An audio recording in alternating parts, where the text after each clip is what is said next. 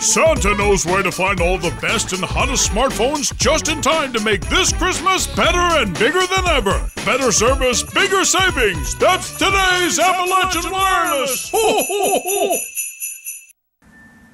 Contrary to one of his more popular advertisements, he left.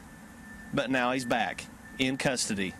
The FBI officially announced today that fugitive former attorney Eric C. Conn is in FBI custody.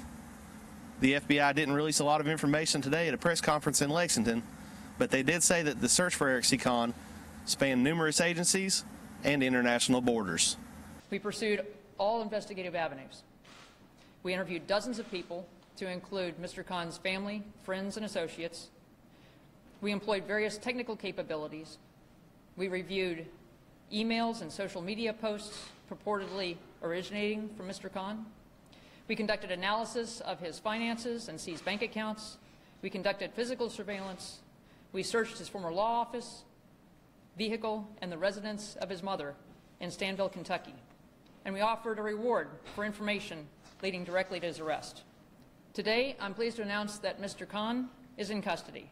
On Saturday, December 2nd, with the assistance of the FBI's legal attaché in San Salvador and La Agencia Técnica de Investigación Criminal, or ATIC, Mr. Conn was arrested without incident at a Pizza Hut in La Ceiba, Honduras.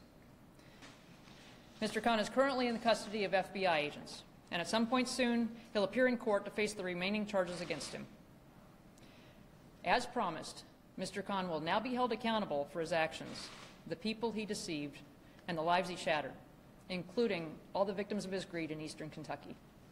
Conn has already been sentenced in relation to his guilty plea in the Social Security scheme, but now he faces prosecution for charges related to his escape. In Lexington, Chris Anderson, EKB News.